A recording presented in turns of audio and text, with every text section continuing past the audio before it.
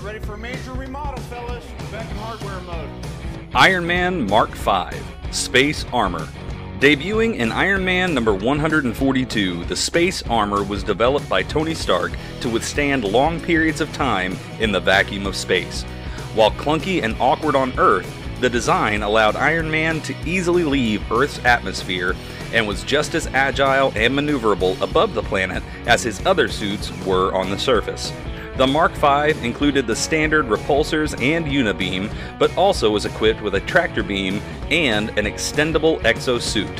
The space armor was adapted for the MCU in Iron Man 3 as the Star Boost armor.